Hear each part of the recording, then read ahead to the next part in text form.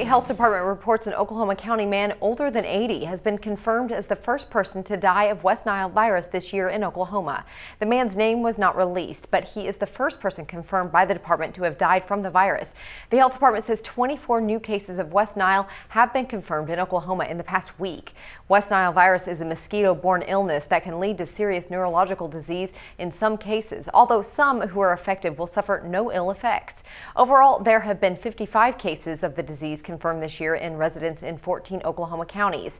State residents who have contracted the virus this year have ranged in age from 12 to 90.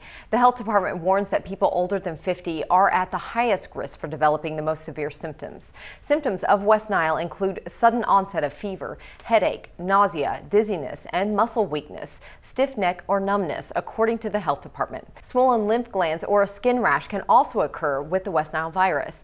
Anyone with these symptoms should seek medical attention, especially within 2 weeks after mosquito bites.